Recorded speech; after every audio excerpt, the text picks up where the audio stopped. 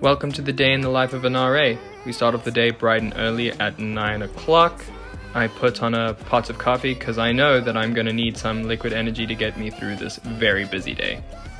Next up, sustenance, a fruit medley smoothie with almond milk. I'm on the fencing team too, so here I am with RA Addy at lift. I then rush back to have a caring conversation with my residents. I then throw on a jacket, grab the on-call phone, and start my rounds of Fen Tower, at the top on the 19th floor, all the way down to ground level.